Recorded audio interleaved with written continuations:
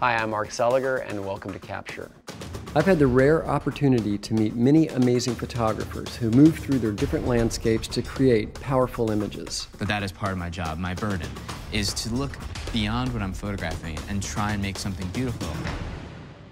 A great photograph needs no explanation, but on Capture, these incredible people tell the story of creating their most memorable images. I tend to think that John died in New York because he lived in New York. You know, he died going home.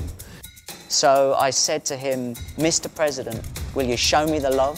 One of his advisors actually said, Mr. President, whatever you do, don't show him the love. It turned out that the leopard was a little bit on the dangerous side.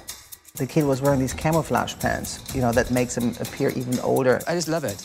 It's kind of weird and pervy. I practice becoming invisible, moving around the subject, not letting off too much energy. Let me just say, to even be talking about my photographs in the presence of you guys is humbling, to say the least.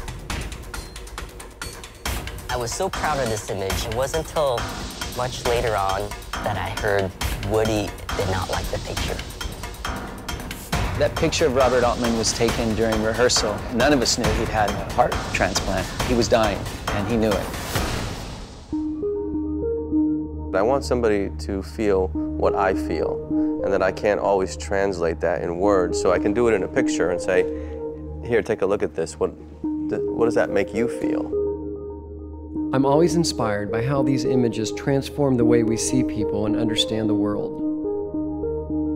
This is Capture.